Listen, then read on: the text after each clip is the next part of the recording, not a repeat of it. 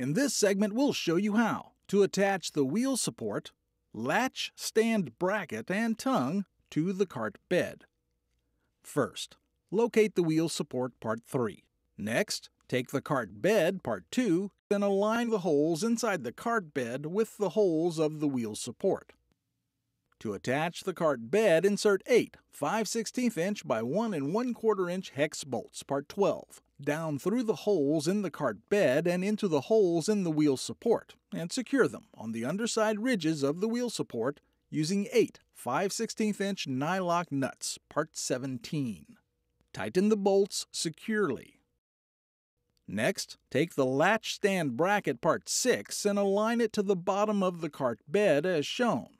Then take 4 1/4 by 1 inch hex bolts part 15 and insert them down through the holes in the cart bed and into the holes in the latch stand bracket, as shown. Secure the bracket using 4 1/4 inch nylock nuts on the underside lips of the bracket and fully tighten. And now, turn the cart over.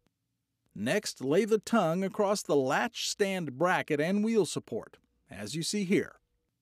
And last, insert the axle part 4 through the hole in the wheel support, then the holes in the tongue, and through the last hole in the wheel support, as shown.